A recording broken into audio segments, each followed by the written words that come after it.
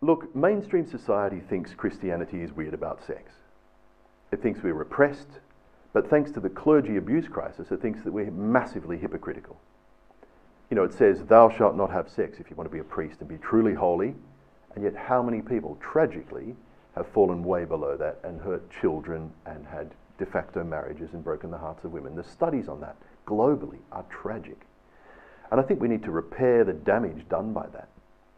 Why is that damage there? Because of dumb ideas about sex inherited from Greek philosophy. I think we need to get biblical about sexuality again. And if we do, two things will happen. Number one, we'll live better. And the world won't look at Christians and say, what a weird lot.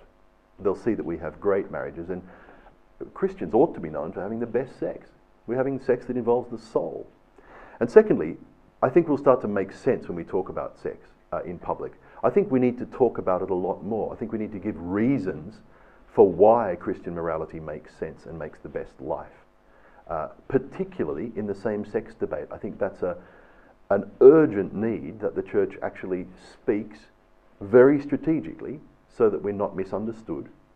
But, and I've heard people at this forum giving talks on those topics where you just say, that makes sense. But I think the Song of Songs has a lot to offer us in apologetics, both the apologetics of a life well lived and also the apologetics of giving a reason for the faith and the morality that we have.